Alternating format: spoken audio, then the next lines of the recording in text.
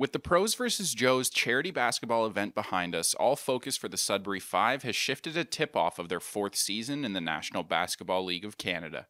The Kings of the Underground are hard at work preparing for their upcoming home opener weekend, presented by Orange Theory Fitness, set to take place January 7th and 8th against the Oakland County Pharaohs. Head coach Logan Stutz is back in the Nickel City and has assembled a group of veteran players that he believes will compete every night and set up the Five to challenge for their first NBLC championship.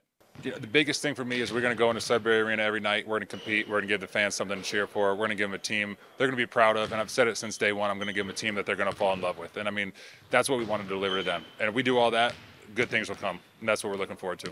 As a veteran of over 80 games with the Five, guard Dexter Williams Jr. has seen everything that the NBLC has to offer. Dex only has one thing on his mind heading into his fourth season in Sudbury: winning.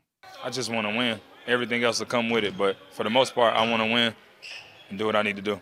For both Coach Stutz and newcomer Dwayne Notice, the Pros vs. Joes event offered a small look into the atmosphere that Stutz remembers so fondly and Notice has heard so much about. The biggest thing for me was the fans, the community engagement, the support. I mean, it's pretty special up here. I mean, it's a hard-working town, and they show it with the support for the Sudbury Five, which I couldn't be happier for. Oh, I'm extremely excited. Like you said, Pros vs. Joes my first time, kind of my introduction to Sudbury. And even coming from the 905 experience and just playing in Mississauga, nothing compares to this Sudbury crowd. I think they had 2,500 people or 3,000 people, whatever the case was. But it was a lot of kids, a lot of diehard fans. It was a great environment to kind of play, and I'm excited this season to play in front of them.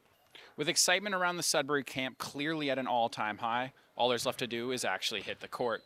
The Five kick off the 2023 NBLC season Saturday, January 7th and Sunday, January 8th against the Oakland County Pharaohs. Tickets are on sale now at greatersudbury.ca/tickets, so come loud, come proud, and back the boys.